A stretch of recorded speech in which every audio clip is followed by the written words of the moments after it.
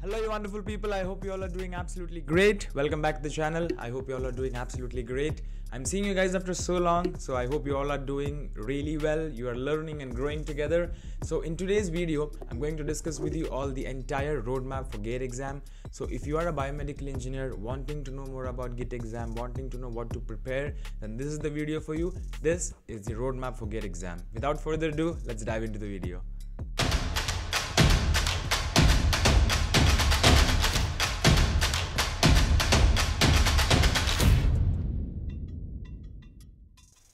Cool, I believe you guys can see the screen. So let's get into the roadmap for GATE exam. I will cover everything in detail, starting from what is GATE, why do we write GATE, what is the exam pattern, what is the specific exam pattern for or the syllabus for biomedical engineering GATE exam and things like that.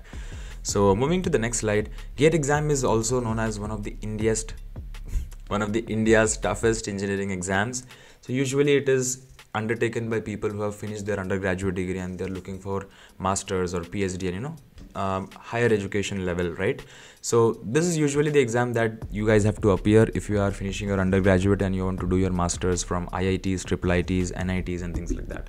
So who conducts GATE exam is basically, there are 7 IITs in India. They also collaborate with IISc Bangalore and together they conduct this exam. And like I said, this is usually undertaken by undergraduate students from the engineering and science field, and they take it, and if they clear it, they get into the higher education level, which can be masters, PhD, so things like that. So why GATE, right? Why you should write GATE exam? Because the first and the most common reason is to get admission to top institutes, right? If you have finished your BTech, you write GATE exam, you clear GATE exam, you get into master's program, MTech, ME, MS in IITs, IISc, NITs, triple IITs and other prestigious institutions, and also you get lateral entry or direct entry for PhD programs as well. So this is the most common reason why people write GATE exam. But apart from this, there are 2 more reasons why you can write GATE exam. First is to recruitment by PSUs. If you guys don't know what is PSUs, it's public sector undertakings like ONGC, IOCL, BHEL, NTPC, right? So these recruitments are done taking into consideration the GATE score that you have after you write this exam, right? So this is the second point. And the third point why you should write GATE exam is to enhance your profile, career advancement, right? So if you want to enhance your profile and you want to open doors in the research and development field, then that's one more reason why you should write GATE exam, right? Now talking about exam pattern, right? Again, exam pattern stays pretty much the same. You will be it will be a computer based test, then it will be in English language, and there are different locations throughout India where you can go and select the centers and you can appear for this exam. Now talking about duration, subjects and sections, it is a 3-year exam, right? And there are 30 subjects or papers. So what I mean by that is, it's a 3-year exam and there will be 30 subjects that you will be covering, right? And that also includes general aptitude and candidates selected subjects. So now types of question, right? Now there are 3 types of question that you will see while you write a GATE exam, right? Multiple choice question, multiple select questions and numerical answer types, also known as NAT. Cool. So multiple choice question, as you know, question 3 options. Multiple select questions means 1 question, multiple options, and numerical answer type, also known as NAT, is basically where you will have a numerical option and you will have to select the same, right? So these are the 3 types of question that you will see while you appear for GATE exam. Now, questions for testing these abilities are like, when you go through the exam, what are the qualities or what are the abilities that they're trying to test from these questions are recalling, comprehension, application, analysis and synthesis. So these are the things that when you write GATE exam, these are the things that they're trying to analyze, like, whether the candidate is having these abilities or not. So the questions are based on these testing abilities, right? Cool. Now, finally, talking about distribution of marks, general aptitude will be consisting of 15 marks, engineering mathematics 13 marks. I suck at maths, so I'm never going to appear for GATE exam, but yeah, if you are good at maths, then you will have 13 marks for mathematics. And subject questions, or the subject wise questions that you see, that will be around 72 marks, and all this together will lead to a 100 mark score, right? So 3-year exam, 100 marks exam, 15 marks of general aptitude, 13 marks of engineering mathematics, and 72 marks of subject based questions. There is negative marking, and this is something that you need to focus on very seriously. So there is negative marking. So for a wrong answer chosen in MCQ, so there are three types of questions that I told you guys: MCQ, MSQ, and NAT, right? So for every wrong answer chosen in MCQ, there will be negative marking. For a 1 mark MCQ, 1/3 mark will be deducted for a wrong answer. For a 2 mark MCQ, 2/3 mark will be deducted for a wrong answer, and there is no negative marking for wrong answers to MSQ and NAT questions. So which means multiple select questions and numerical questions will not have negative marking. Mostly, and the most important thing that you need to focus here on negative marking side is that every 1 mark MCQ you mark incorrectly, 1.5 or 1/3 mark will be deducted. Every 2 mark MCQ that you answer incorrectly, 2/3 marks will be deducted. So these are the two important points that you need to remember when it comes to negative marking. Now talking about GATE syllabus, right? So this is the most important thing, and I want to cover it in detail, and I have added everything that's in the syllabus for a biomedical engineering GATE exam. So yeah, covering it quickly, covers a wide range of engineering and science disciplines. So this basically, the GATE syllabus will cover a lot of engineering concepts, science concepts, and things like that. So now the syllabus will vary from the the undergraduate degree that you do. So for you, for us, if we have done biomedical engineering, when you appear for GATE exam, you will have syllabus completely based on biomedical engineering. Okay, and also I've just added it here. Detailed syllabus is available in the GATE official website. You can reach out there. But if not, the entire PPT that I'm going to share with you guys is there in the description. So I've covered everything in detail for biomedical engineering syllabus there. Okay. Now coming and covering biomedical syllabus. So the first is engineering mathematics, right? So you have to study linear algebra, matrix, systems of linear equation, eigenvalues, eigenvectors, calculus, differential equations. So now I have covered all the subtopics as well, which you need to study individually. Now I'm not going to tell one by one all the subtopics that are there. I'm just going to take you through the main topics that you need to cover, and I've also given you the subtopics that you need to study. So engineering mathematics, there is linear algebra, there is calculus, there is differential equation, and there is analysis of complex variables, probability and statistics, and numerical methods. Okay, so these are the topics that you have to cover in engineering mathematics, followed by individual subtopics for each topics. Okay. Now next one would be electrical circuits, wherein you will be covering and studying everything about voltage, current, VI relationships,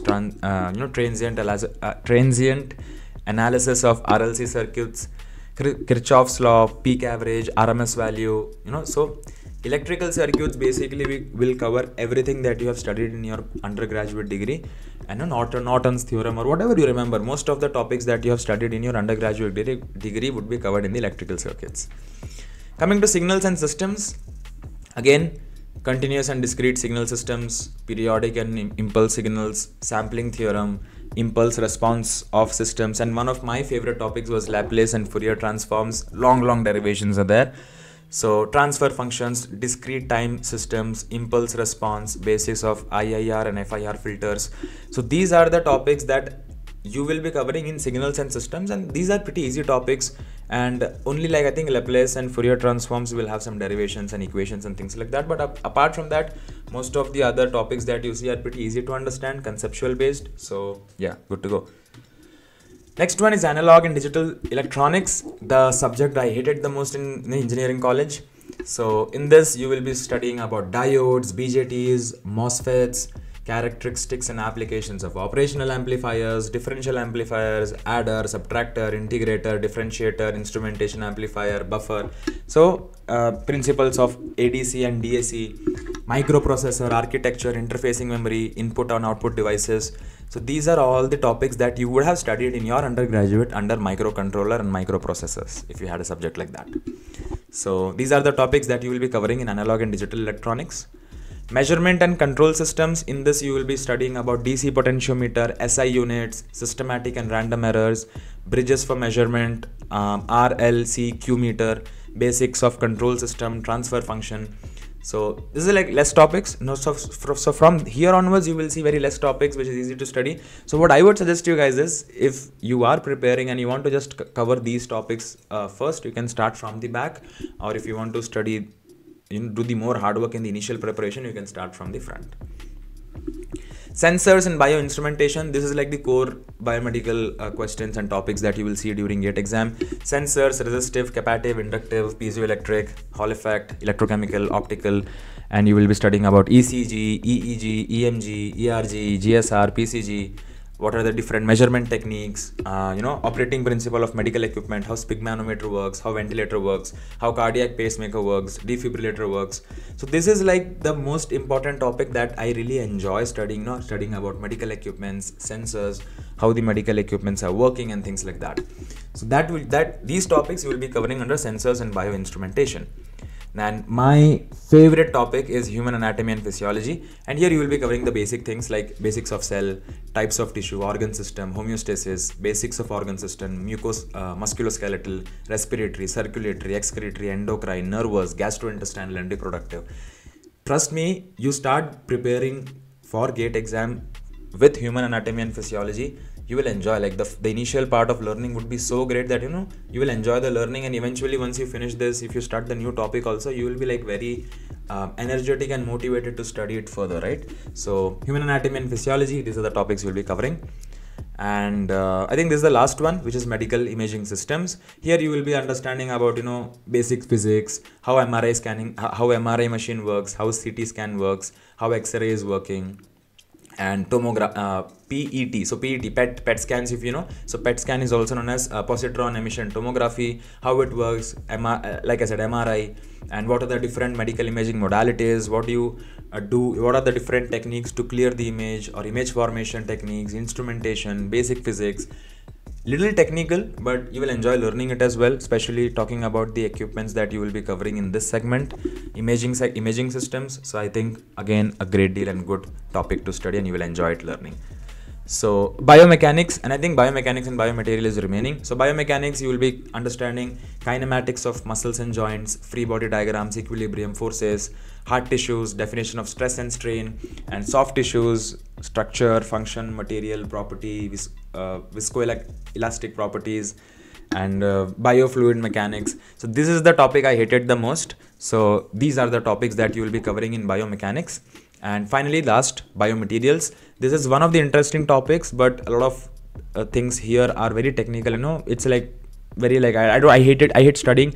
So let's say if you ask me what I hated the most is basic properties of biomaterials, metallic, ceramic, poremic. It's like you just have to study the difference between each other. Basically the questions that you see in the GATE exam are going to be the difference between each of them, right? And the interesting ones in this will be basics of tissue engineering, rheology, atomic force microscopy, electron microscopy, transmission electron microscopy, Fourier transform infrared spectroscopy. So these are the topics that you will be covering in biomaterials. Cool. So now what I have done in this video is I have given you basic details of GATE exam. What is GATE, why GATE you should write, what is the exam pattern, and what is the GATE syllabus, basic GATE syllabus. And then I have detailed, I've gone through biomedical syllabus that you will be covering with each topic. So for biomedical engineering GATE exam, you will be covering engineering mathematics, electrical circuits, signals and systems, analog and digital electronics, measurements and control systems, sensors and bioinstrumentation, human anatomy and physiology, medical imaging systems, biomechanics, biomaterials. Cool. So these are the main topics, followed by the subtopics in each of the sections, right? So you want this PPT, it's there in the description. And like I said, in the next video, I will give you free resources for each of the individual topics. You can just go through each of the topics, study it from the resources that we will be providing. So if you want that, make sure you are hitting subscribe button, liking this video if it was informative, and share it with your friends who are preparing for GATE or who want to prepare for GATE. And the next video is going to be really great because I've seen people spending thousands of rupees for GATE preparations. So we are developing free resources for studying this entire biomedical syllabus for GATE exam, absolutely free of cost. And we will also try to see if we can have doubt clearing sessions included in this. Cool. So thanks a lot, guys. I have made this video after so long. A lot of things are going on, and I stammered a lot. I think I lost that touch. So eventually here onwards, regular videos will be coming in. So I'll see you in the next. Till then, stay safe, stay home, and let's learn and grow together. Signing off, it's your Biomed Group. Bye bye.